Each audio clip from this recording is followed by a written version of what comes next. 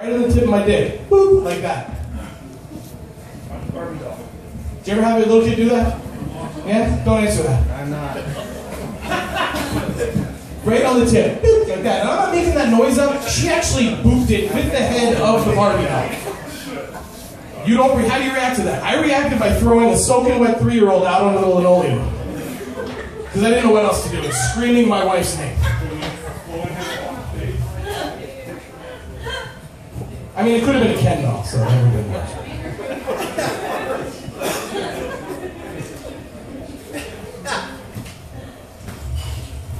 I've been married for 12 years, and thank you so much for not clapping. And then, and I'm going to tell you, things change over the course of the 12 years. When you're first married, when you come home from work and your wife is sitting crying on the couch, because this happens sometimes. You come home and she's upset about something. And you come in and you say, honey, what's the matter? What happened? What happened today? Please tell me everything. And she says, I'm fine, because that's what you say. Right. You say, I'm good, just leave me alone, everything will be fine, just leave me alone. But this is the first year of marriage.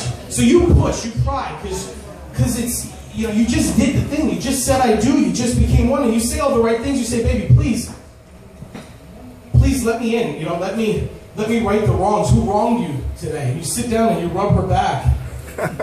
And people are laughing because you've been there a long time ago, right? Anybody? All right. You rub her back and you tell her what happened and how great of a person she is. And finally she opens up and she says, Diane, at work, she told me that nobody likes me and I'm really bad at my job. And then you say all the right things. You say, honey, Diane doesn't like Diane. Diane has a problem inside. You're a wonderful person. That's why I married you. That's why I chose to spend the rest of my life with you. You're my everything.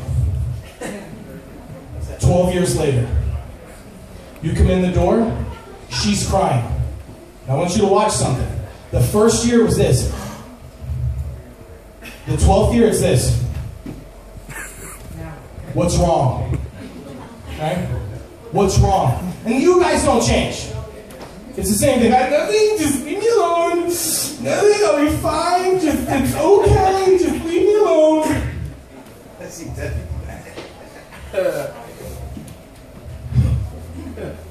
Here's your answer 12 years later. All right, cool, I gotta take a shit. I'll be back in about 10 minutes. And it's not that you don't care, it's that you don't fucking care. You know? You've been hearing the same shit about Debbie for 12 years. She's an asshole. She's been an asshole. It's never gonna change. Only guys laughed, which was so fucking awesome.